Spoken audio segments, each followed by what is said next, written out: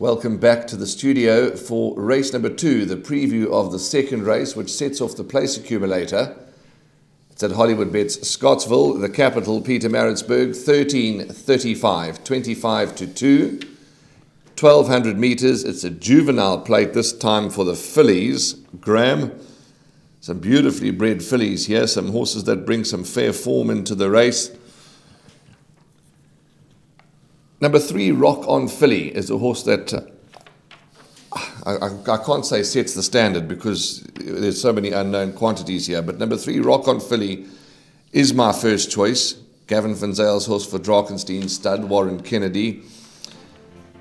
Really impressed me on debut. I know there's been 8 runners, 0 winners out of that form line. Imbajeje hasn't won yet. But the way that she did it on debut really made me stand up and take notice.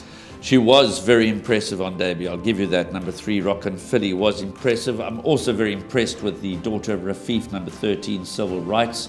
Narrowly beaten on debut, but put the record straight in her second start. But she did beat, again, Dance My Lord, who's struggling to win. So just how good number 13, Civil Rights, is open to question. Once again, Fani Bronkhorst, Warren is in town with a well-bred daughter of Futura, number 7, Tinder Dry. She is in fact the favourite, but a weak favourite at 7 to 2. Number 3, Rock and Filly at 4 to 1. We'll chat about number 1, Fearless Kitty. That's at 9 to 2, alongside number 13, Civil Rights, at 9 to 2. Then number 2, Aisling at 11 to 2. And 9, Opening Shower at 8 to 1, double figures and better the balance. Let's chat about number 1, Fearless Kitty. And why it's interesting for me is that Glenn Cotson, as a first timer in the opening event, number 15, Illicit Kiss with Kanye Sakaya aboard, that appears to have attracted some initial support. We'll have to wait and see if that follows through. Here he's got Anton Marcus riding this 2-year-old daughter of Duke of Marmalade. Well bred, but not bred to sprint. Bred for a bit further, but nonetheless, open 13 to 2. Those odds have been trimmed into 9 to 2. So Glenn Cotson's got a first-timer attracting support in race 1. He's got a first-timer attracting support in race 2.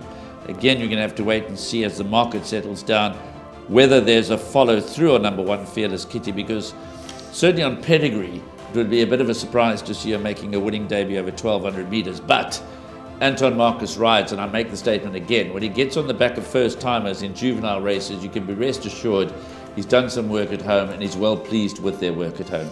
Yes, absolutely. And she's by Duke of Marmalade out of Cap and Cat, as you said, staying pedigree. Cap and Cat, I think Savannah Cat, and there's a couple of others, a good family that. Interesting, yeah.